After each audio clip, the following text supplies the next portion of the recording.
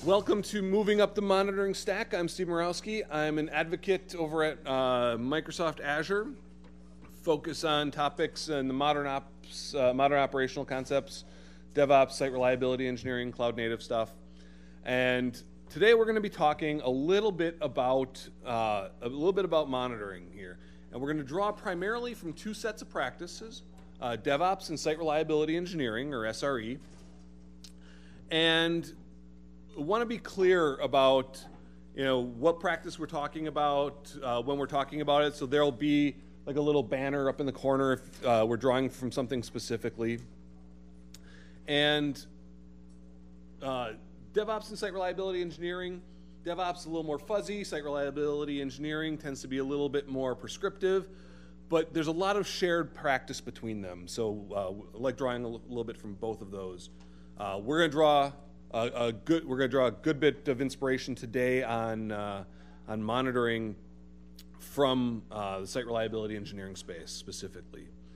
What do I mean by site reliability engineering? I'm not going to read the whole definition to you here, but there are three crucial words in this definition: reliability, appropriate, and sustainably. And we're really going to focus on the first two, reliability and appropriate, in this talk, because they tie really closely to why and what we want to monitor. The sustainably comes in when we start talking about what do we actually alert on. Because we want to make sure that when we alert, we're alerting in a sustainable fashion, such that we're not going to burn out our people with alerts that they can't do anything with, waking them up in the middle of the night for things that they can't respond to. Right, and actually, email is not a wonderful place for alerts, right? Emails tend not to wake you up at night, and if you get woken up by email, I feel sorry for you because you probably have not had an unbroken night of sleep in a long, long time. Email just tends to keep coming on in. But one of the things when we talk about appropriate levels of reliability, right? 100% is not always the right answer. It's the right answer when we're talking about the plane carrying me here, or it's the right amount if we're talking about like a pacemaker or something else, but something that's responsible for people's lives. But if we're talking about like network connected services, 100% reliability may not be what you need, because the network connection between your customer and that service is probably not going to be 100%, right? And you lose some of the ability to experiment and to make changes when you tie yourselves too tightly to a particular reliability metric. So one of the things we're going to talk about here is how do we have the conversation around what is that appropriate level of reliability. All right. So why do we want to monitor? Primarily, right, we want to monitor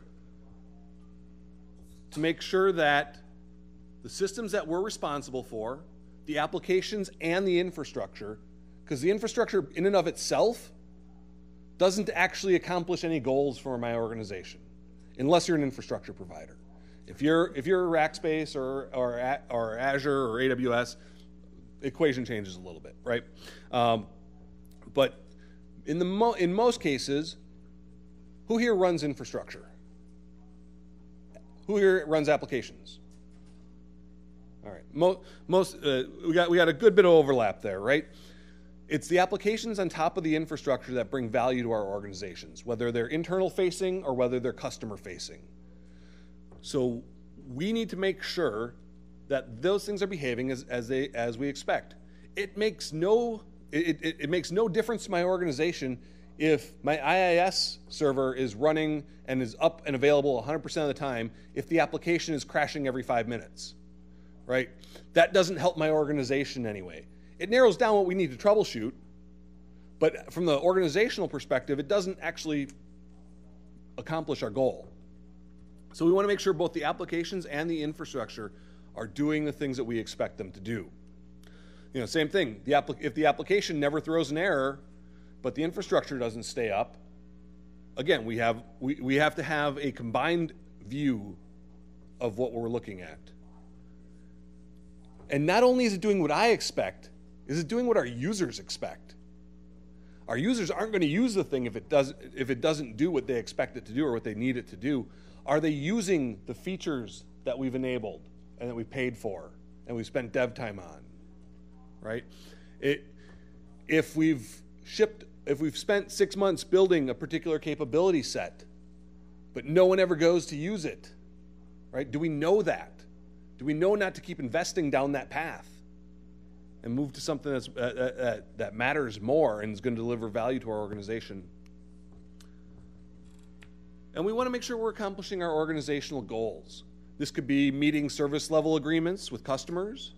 This could be, just being able to be in contact with our customers. This could be supporting internal business operations. Is the application actually meeting the goals? Are we having successful transactions? Are we, or are they dying out in the middle somewhere? And we need to measure so that when we change something, we know if it's working, not only still working, but did the change that we made improve or damage the environment in some way? So, Mikey Dickerson has been, I think he was at Google a while back, spent some time in the site reliability engineering space. And so he's got a little hierarchy of reliability, right? And all of this other stuff, our user experience, our development experience, our incident response, all of those things hinge on a good platform of monitoring. We need to know and have visibility into what is happening in our environments in order to effectively do all of these other things. Now, I am horrible at making slides, so I stole some of these from a colleague, and he's the one that does the fun stuff and makes it change colors, and I'm not very PowerPoint skilled. So, how do we start framing our monitoring in a way that we can meet some of those goals and some of those purposes that we just talked about, right?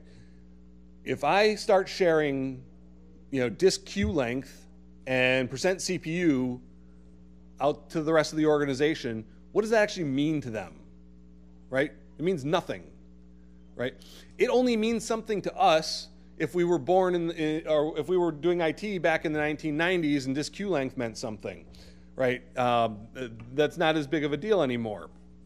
But really, what it means is we've gotten applications, we've put them in our environments, and we instrument the environment because that's what we have control over in order to assume things about how the applications are performing. Maybe you have some instrumentation in your application. Maybe not. But we start to build a monitoring structure around observing the environment around it so that we have an idea of what's behaving there. Back when I was at Stack Overflow, we had a dashboard that showed like the CPU and memory utilization of servers across like the web tier and our database servers. And at the time, now it's been a few years since I've been there, so tooling's changed some. But at the time, not really, but somewhat, right? But the people who had been there for a while and had built up a ton of intuition about the environment. And so you could look at, and if you saw the web tier using more than 10 or 14% CPU, something might not be right. Did an application just get pushed out and now there's some jitting happening? Or is there something actually wrong in the code base? Or is there some sort of oddity going on with WebSockets or something? You could tell because you knew how these things ran over time, that something was off. That's not always the case, right? Especially you bring in new people, they need to learn all these things. They're very often not codified or written down anywhere. And so when we get an alert that CPU utilization's high or memory utilization's high, what does it actually mean? What am I supposed to go troubleshoot? When I get a phone call saying, hey, the SQL server's at 70% CPU utilization and it's Sunday, we're not going to survive Monday, what's going on, what are my indicators, what am I actually going to go troubleshoot and try to figure out what's wrong. So we're going to introduce the idea of service level indicators and how we can use those to help take the measures that we're familiar with and maybe some new ones and use those to define a language that we can talk about effectively in determining, are we running well? And when we go to change things, or when something is wrong, that we have a direction to go troubleshoot and try to figure out, or even gauge whether troubleshooting matters. So we have kind of this nice little funky diagram here, and I'm just going to populate it for interests of time. We have a number of components that all come into how we measure reliability. There are some that you may have thought of already, like throughput and latency, right? You want to know how quickly requests are being resolved. You want to know if the fidelity, are these transactions coming through properly? Are they getting stored properly in the database, durability? Right? Am I getting current information, or is it cached? But together, all these different types of evaluations play into the reliability of our systems. Now, it's not just about my perception of reliability. What we really have to focus on is the reliability in the terms of the customer, the consumer, the user of this service, right? That could be another business component. If we run APIs, it could be end user stuff. It could be client devices, right? So all of this stuff, we need to frame it back through to what does this matter for our customer? So, service level indicators. These are a ratio or proportion. For example, it could be number of successful HTTP calls over the total number, right? Because it's a ratio. Number of operations, qualified responses, records processed. Some of these things are things that we can watch at our load balancer. Some of these things are things we're going to need some application information to know about, right? So we can't just rely on things like CPU utilization, right, in and of itself. It's too generic of a measure, and it doesn't correlate tightly to a particular problem.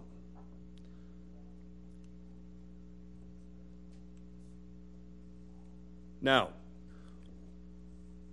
there's one other component of our service level indicator, and that's the how. Remember when I said that this has to be we have to think about this in relation to the client?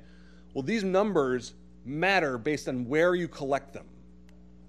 For example, if we were talking about the successful HTTP calls, as measured at the load balancer is going to be different than if we measure successful HTTP calls from the mobile application or the web browser, or what the web server sees. Some failed calls may never make it past the load balancer, right? So where we measure matters, because it's going to assume, we're going to have to then assume that a class of problems that we're not even going to, that's not even going to respect. User says, hey, I can't connect from my application into our service, and you look at your service level indicator and, oh, all the requests are being answered successfully. We're doing just fine there.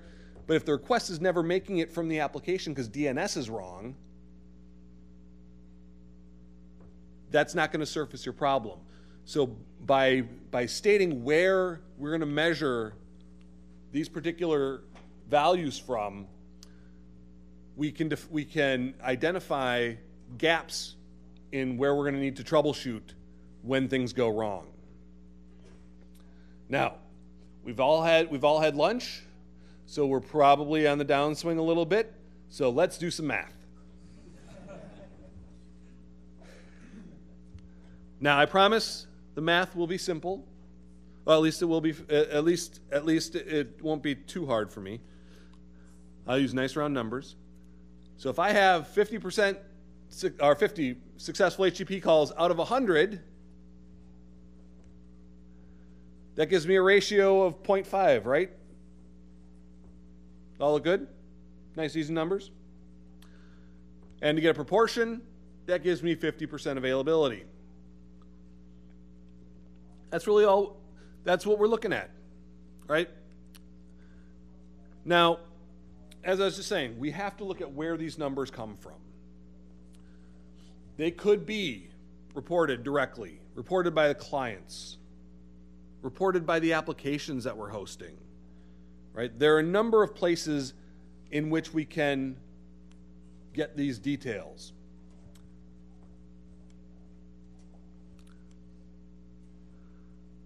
But we do have to make sure we recognize those trade-offs.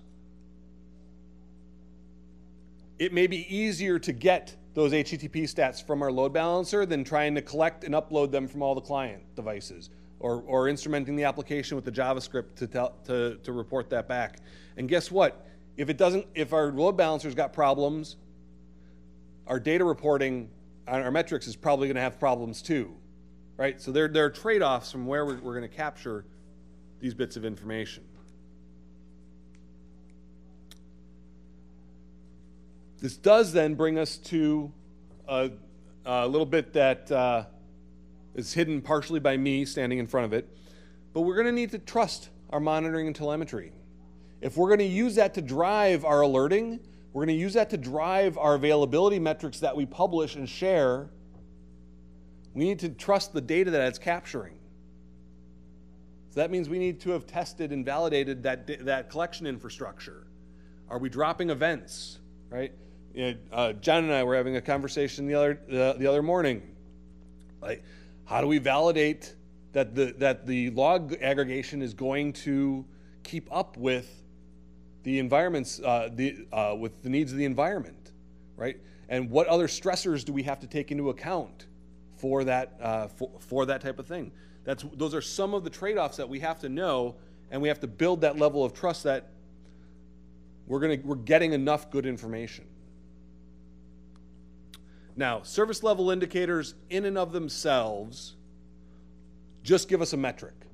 They don't actually give us a target.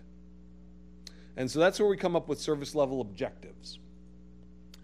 Now, service level indicators and service level objectives, they sound very similar to service level agreements.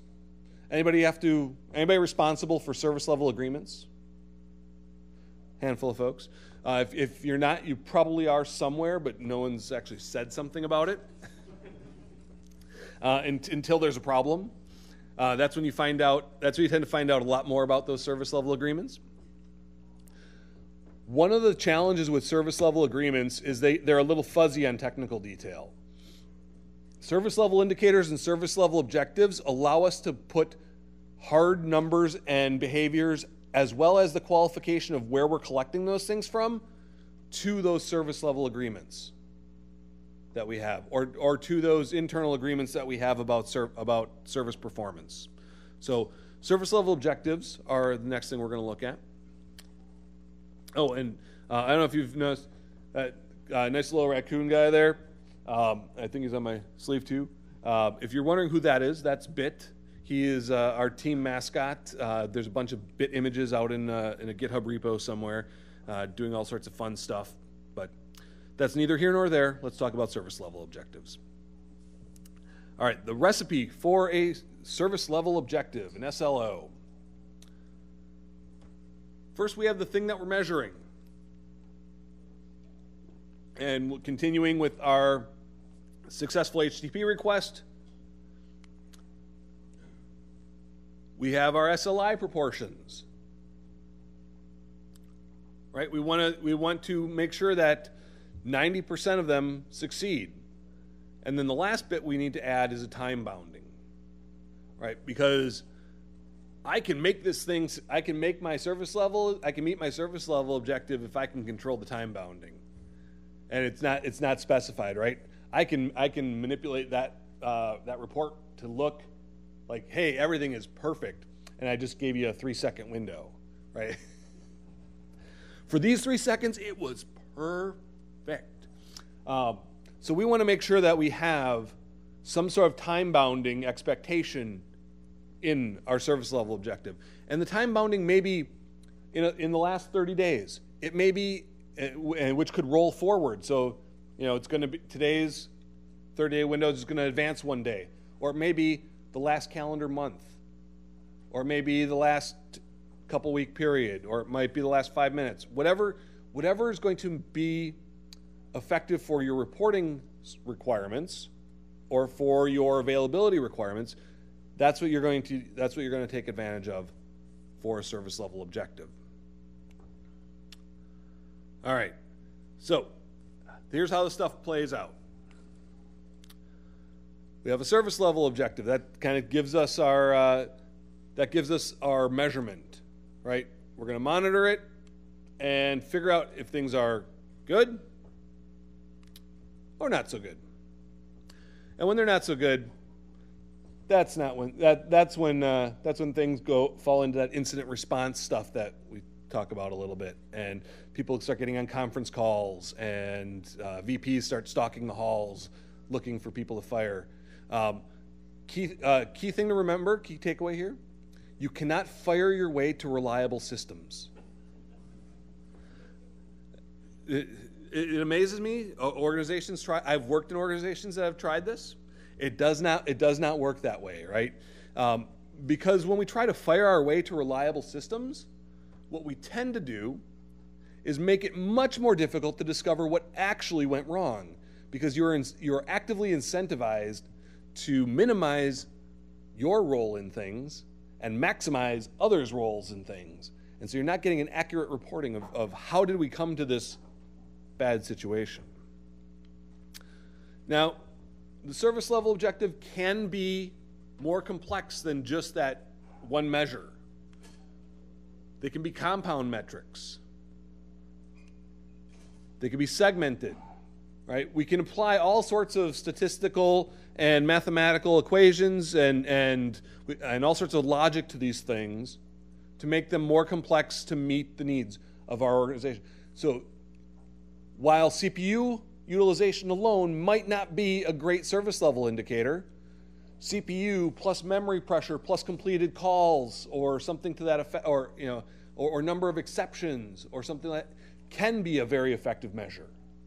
If I have high CPU and high memory pressure and a ton of exceptions, that could lead me to think that, hey, there's some code path that's blowing up in my application that's chewing up a bunch of processor, and maybe we should look at when our last code push was or take a look at our application instrumentation for a little more detail. But it leads me to believe that, hey, there's something there. Or it's going to eliminate that as a potential possibility if we don't actually cross that threshold on exceptions. So the compound service level indicators and objectives give us the ability to take some bits of disparate information that by themselves don't lend themselves to figuring out exactly what's going on without a lot of intuition about the environment. Because we cannot rely on that environmental intuition. A lot of times I'll hear people say, oh, job security. Yeah, if you never want to improve your career or you want to, screw over the guy that comes next, that's usually not a great way to live and work. So, where do these numbers come from?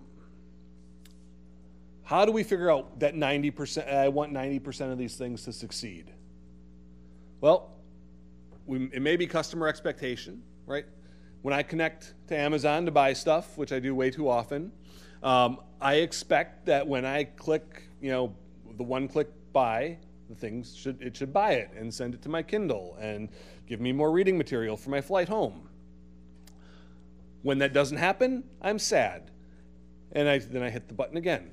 But we have customer expectations, and they could be internal customers, external customers, on how these services are consumed. For example, Stack Overflow. I expect Stack Overflow to always be up so that when I have a question, I can either go ask it or I can find the answer because somebody's probably already asked that question. However, I'm not giving Stack Overflow any money for that privilege. So my expectation may differ from the business drivers that they have for making that server available. So my expectation is going to be weighted appropriately based on my use and value to that platform. Some other data, right? That could be my particular value to Stack Overflow as eyeballs that come to look at the advertising, or while I'm there, maybe they can get me to go answer a question, right? That's other data outside of the customer expectation for what that service availability should be. So if that service is down, if Stack Overflow is in read-only mode, I can't go answer questions. So my value to their ecosystem drops. Not very much, because I'm not very good at answering questions. All the questions I could answer have been answered by somebody else. But it reduces it in some way, shape, or form. We may look at how does the service run today? What are our stats for availability? And we're just going to build around that. We're going to say today is good enough, and that may be all right. Now, what we want to watch out for in that case is, if we're saying things are okay today, are we actually meeting our current agreements? Or is it just slightly to the point where, like, if I start publishing my information about these service level indicators and objectives, am I going to get us out of compliance? Because today's not really in compliance. It's just slightly down enough that people don't know. So, how do we get from here to there? Well, we'll come back to this. I'm going to show an example of how we create a service level indicator, a service level objective. I'm going to use Azure and App Insights. Oh. So we are in Azure, and I've got an application running. Oh, you bet. More better? Okay, so we've got an application, and there we go. So it's an internal application to a company, Tailwind Traders. Anyone remember Northwind? Northwind database, right? So Tailwind Traders is a born-in-the-cloud company, and they've acquired Northwind.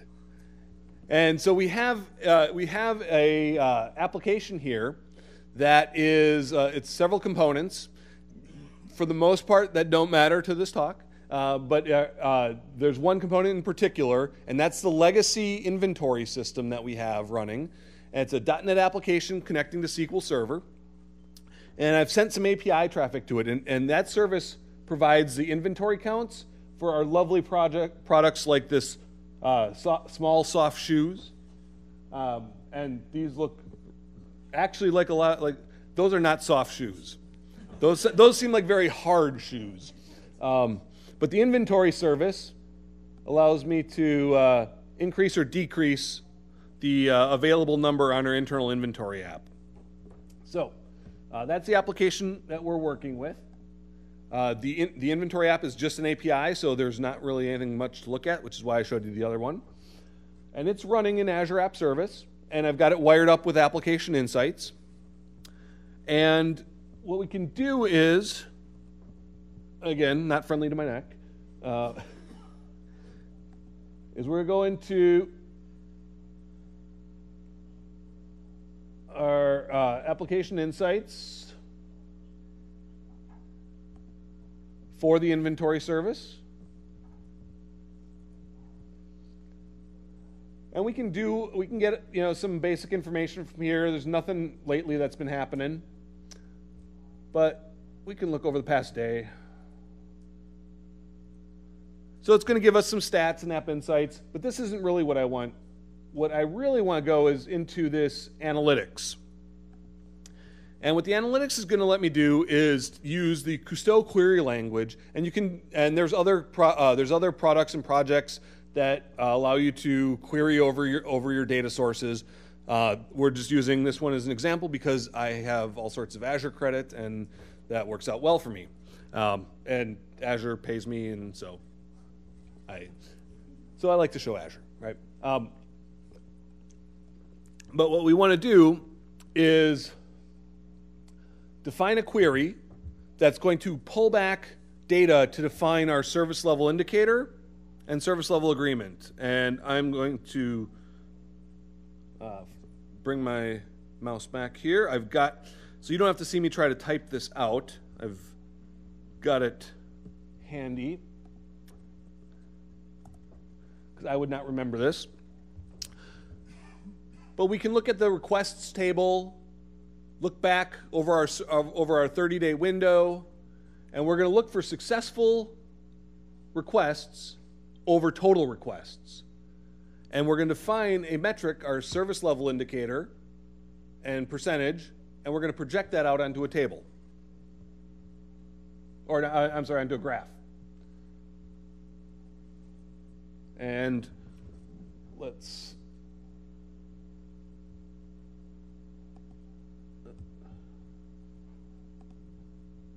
No scroll bar on the side?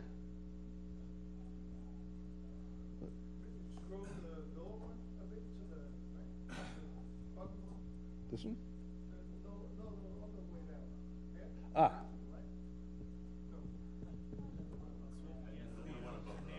The other scroll bar. Got it. Not that scroll bar, the other scroll bar. Oh, here we got a little claps. There we go. So we can look and we see, we see a nice little metric there. But I'm going to, let's see.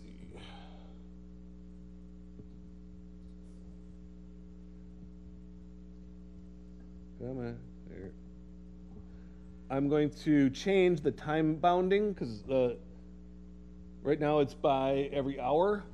And let's drop that to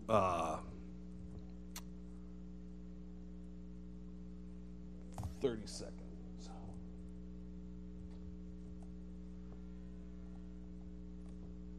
Because when you send a bunch of scripted traffic, it all happens rather quickly. All right, let's take a look now. We'll close this up. So we get we get a little graph here that shows, hey, we've got mostly good, but we've had a couple instances where we drop some traffic. My totally arbitrary bad traffic that I threw at this thing. But we see our service level indicator value, and gives us a way to capture that metric over the period of time. But we also need to know the objective. Am I meeting my service level objective, or where did it drop below my service level objective? So to do that, we can add a few more little bits.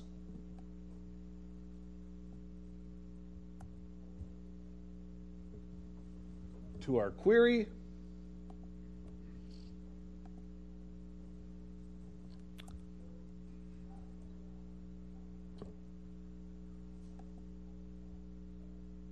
And get rid of this. And so now we're going to define another variable for this query. We're going to say our service level objective is 90%, and then we can put all of those things onto the chart.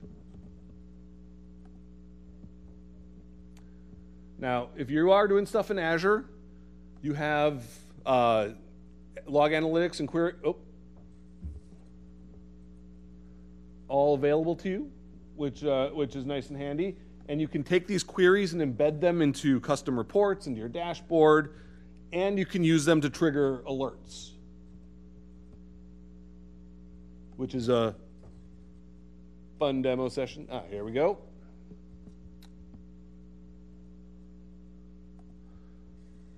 You can also use them to trigger scaling rules.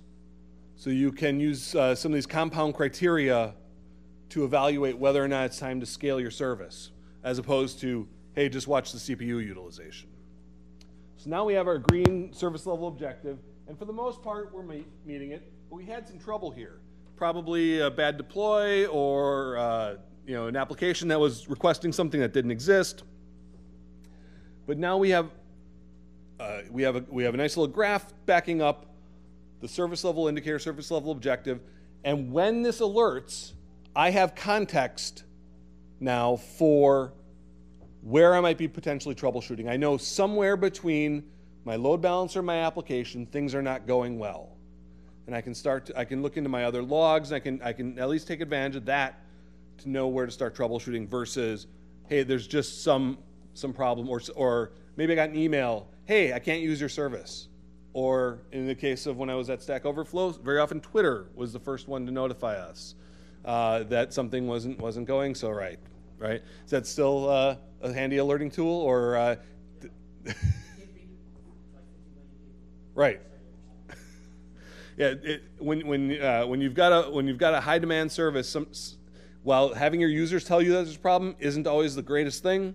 Sometimes that's just how it behaves. All right, we've got a few more slides to get through here. We'll go back. All right, we transition. So it likes extend. It does not like duplicate from my laptop. That's okay. I can live with that.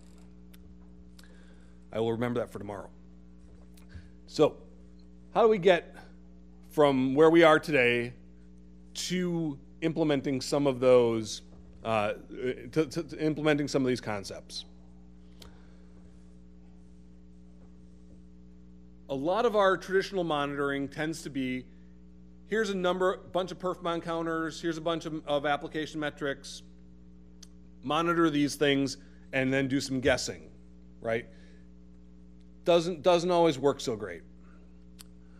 Especially when we start transitioning into cloud environments. Because now I don't know the hardware exactly underneath. I don't know if I've got a noisy neighbor or not, or what happens when I start to move my app from a VM into app service or into a container. How do I watch percent CPU utilization in that case, right?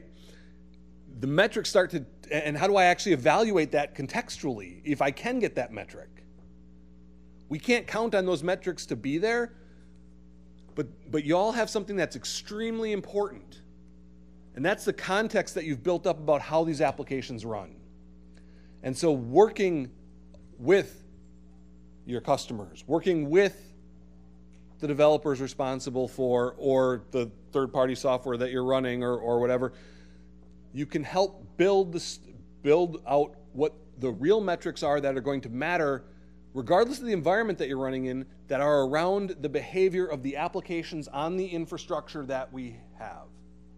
And it may be utilizing some of the older metrics in conjunction with some of the application metrics in order to come up with the right service level indicators and objectives for our environment. But if we want to be in the right place to protect our investment in experience as we move to more cloud-style environments, whether that's a public cloud, or whether that's something you're building internally, or whether that's something that's being completely hosted in a managed service somewhere, right? We want to make sure that we have a role in defining what good looks like for our applications, what effective looks like, what reliable looks like. So we bring that context that we have for running these services, maybe I captured a bunch of logs, a bunch of performance counters, and I shoved them into the performance analysis and logs tool. Anybody use that one? PAL, it's open source project.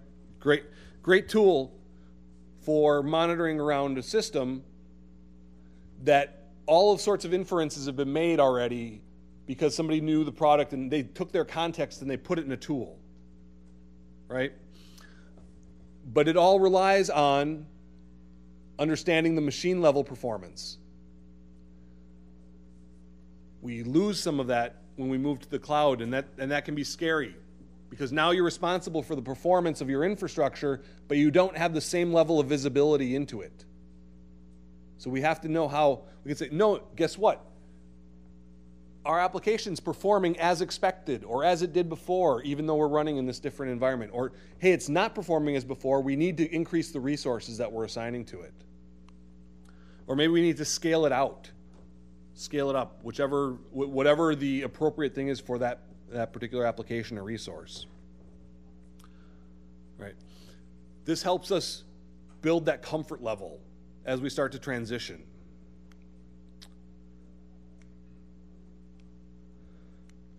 Right. Now, I've kind of talked through like, hey, what goes on? Hey, CPU utilization's high, page file, all that kind of stuff, right? But we're not getting any other context. How do we deal with that? What do we actually transition our monitor and metrics to? And that's where, right? That's where we start to ask questions like, what is it actually telling us about the application behavior? What mitigation strategies can we look at? How would we run this if it was running an app service or some other PaaS environment or on Heroku or whatever, right? What other measures might we use to troubleshoot this? Now, as we go on from here today, if you want to dive more into the concept of service level indicators and service level objectives, there's some great reading in the site reliability space. The kind of the definitive work from a number of folks over at Google at the time. Then we've got the site reliability workbook. Seeking SRE is a bunch of gathered stories around site reliability engineering topics. We've got some content from last year's Ignite around site reliability engineering concepts. There's some really good stuff from a number of different places inside of Microsoft who are transitioning to site reliability engineering. And we've got Learn module. And we've got there's a Learn module under development on service level indicators and objectives in Azure coming very soon to a Microsoft Learn near you. Anybody used Microsoft Learn before? So it's an online learning platform, newly or relatively new in our ecosystem, but it's nice. You got some gamification, badges, all that kind of fun stuff. Anyway, I'm here all week. If you have questions or want to dive deeper into any of these topics, otherwise you can find me out on Twitter. That's probably the most efficient way to get a hold of me. Email tends to be a little slow, but otherwise, email is firstname.lastname@microsoft.com. So, thank you all very much, and enjoy the rest of PowerShell Summit.